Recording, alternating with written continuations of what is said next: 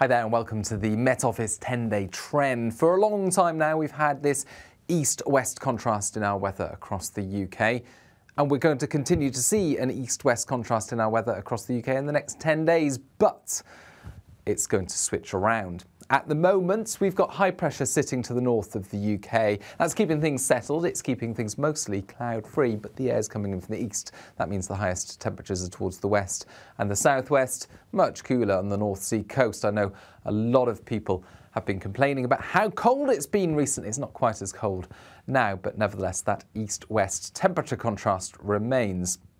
But through the next few days, a big switcheroo with low pressure in the Atlantic edging closer. You can see the jet stream swirling to the south of this low, and by the time we get to the weekend, watch how that low approaches. Not necessarily a deep low by any means, but that does introduce more unstable air, and as the jet stream starts to influence our weather a bit more rather than being way to the north of the UK, well, that's going to cause some weather to happen into the weekend and certainly throughout much of next week. What kind of weather?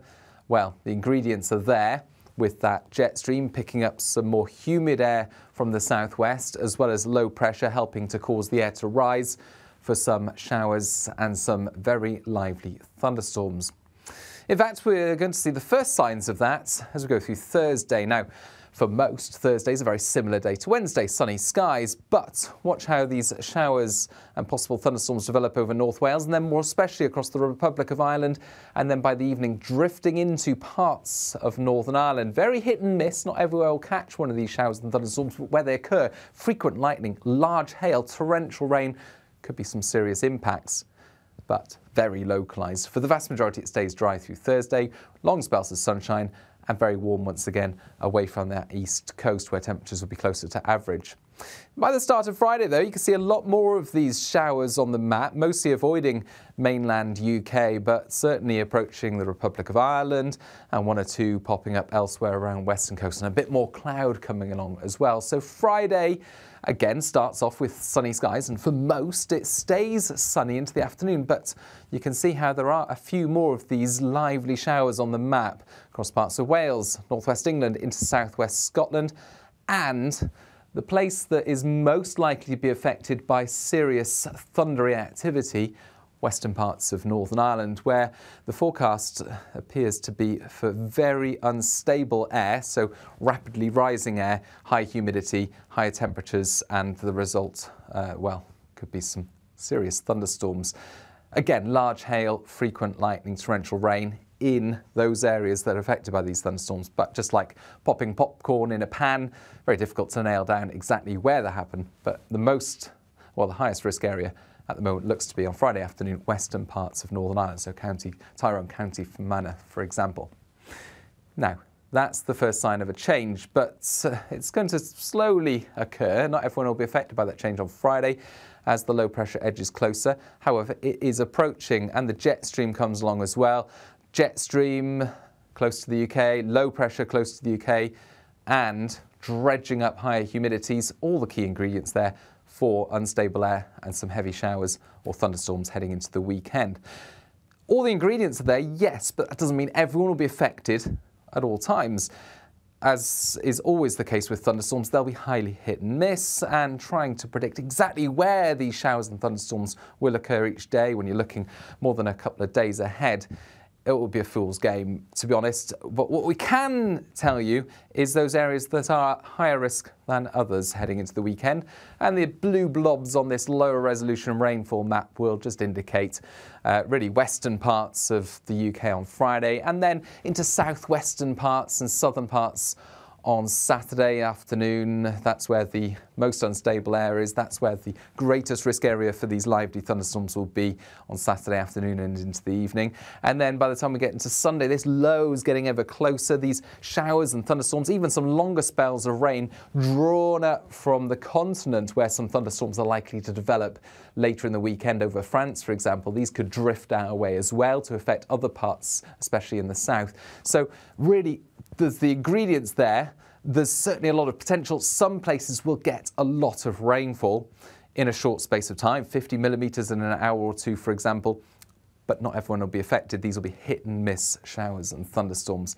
South and southwestern areas at first through the weekend, and then increasingly that risk area draws northwards as the low pressure comes along. And that low pressure sitting to the west or southwest of the UK will continue to cause instability and humidity through the next few days. Another thing that's going on, I mentioned that east-west split in temperatures. Well, this is the time of recording. We've got high pressure to the north and we've got this easterly airflow. But watch what happens as we go into the weekend. With that low pressure approaching, the winds change direction and we get more of a southerly or southwesterly airflow. That's going to cause high humidities, but it's also going to switch around those areas that are affected by the highest temperatures. So where we see the UK highest temperatures will change over the next few days. As an example, here's Porthmadog, West Wales, and that's been one of the hottest spots over the last few days. But watch that downward temperature trend as the winds now come in more from the west rather than the east, so coming in from the sea rather than the land. We're back to around average for the start of next week. But conversely, Great Yarmouth, so the east coast of Norfolk, and those temperatures are rising through the next few days up to 21 Celsius. Nothing particularly hot, but temperatures have been suppressed here because of the wind coming from the North Sea. As those winds come in from the west or southwest, those temperatures will rise. So the warmest spots will be towards the west or more towards the east rather than the west. And just to fill in the gaps, here are the maximum temperatures expected on Thursday. You can see that cooling effect in the east with the highest temperatures towards the south and southwest.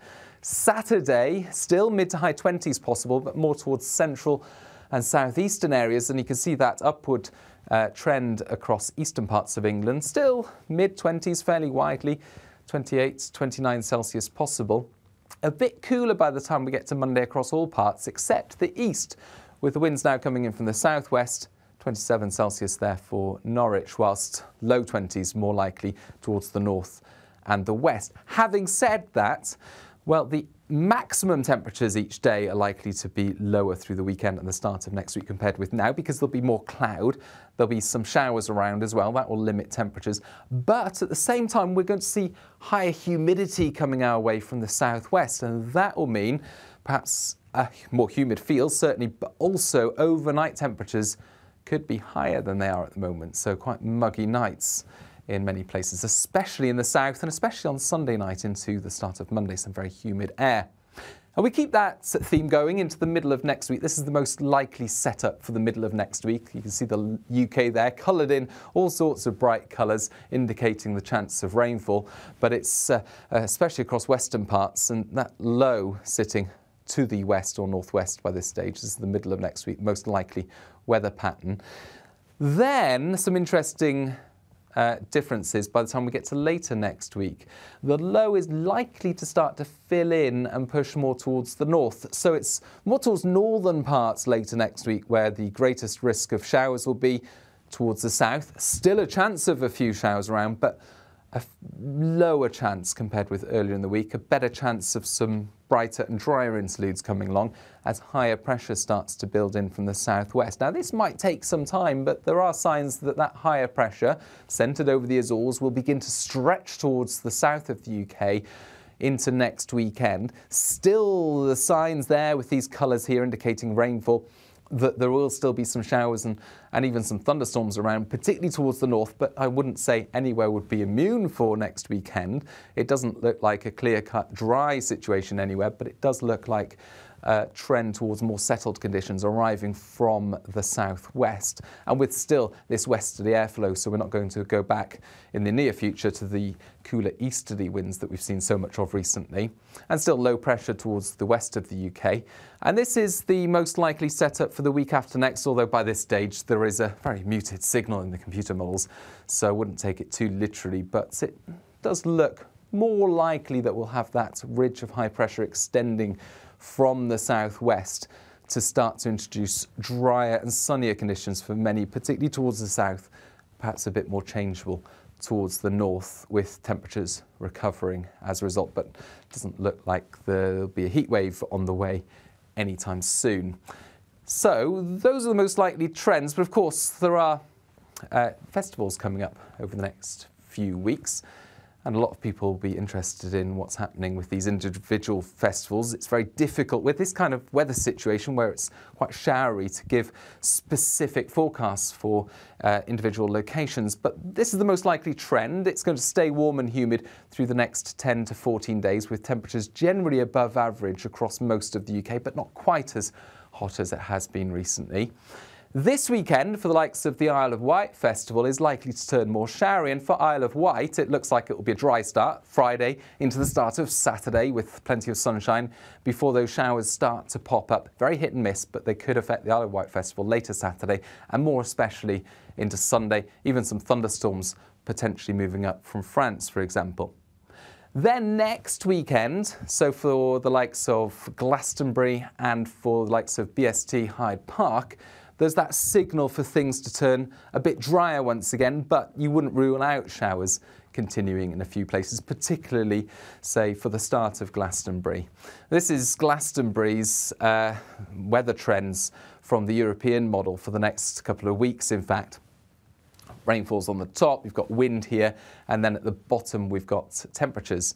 Now, this summarises the output from around 50-odd computer model simulations from the European model, and the majority of the results from these computer models are summarised in these boxes with the spikes there, the whiskers showing the extreme ends of the simulations.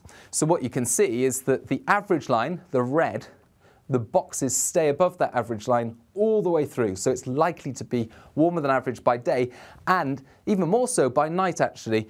The overnight temperature is likely to stay well above average. So it's going to be fairly warm and humid.